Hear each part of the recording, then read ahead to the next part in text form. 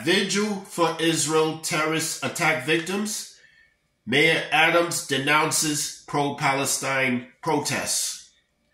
Mayor Eric Adams slammed pro-Palestine supporters on Monday evening during a vigil for Israel, calling the weekend's terrorist attacks unjustifiable. In an emotional moment at Golda Meir Square alongside fellow elected officials, Adams lit an array of candles in the shape of the Star of David as onlookers solemnly sang and others furiously wept. Hisner called the emergency rally in support of Israel days after Hamas launched the attacks on October 7. However, Mayor Adams also used the vigil to denounce a series of pro-Palestine protests in the Big Apple in the attacks immediately aftermath. Nothing can justify pulling innocent children from their homes, murdering them, dragging them through the streets, laying your feet across their bodies. Nothing can justify what we witnessed, Adams said. No one should be celebrating this. No one. For the last several days, dueling protests have attempted to clash over the devastating images and videos emerging from the Middle East. Adams took those celebrating what is becoming known as Israel's 9/11 to task. I'm watching protests where people are carrying swastikas.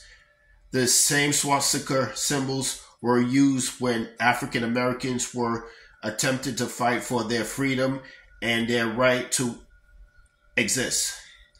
This cuts across all lines, Adams charged.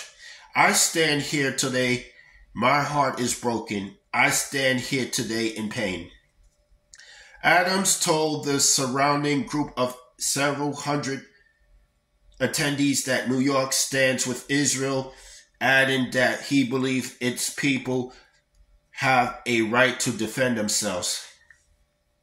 Joining the mayor were public advocate Jermaine Williams and Brooklyn Borough President Antonio Reynoso, as well as other elected officials and rabbis.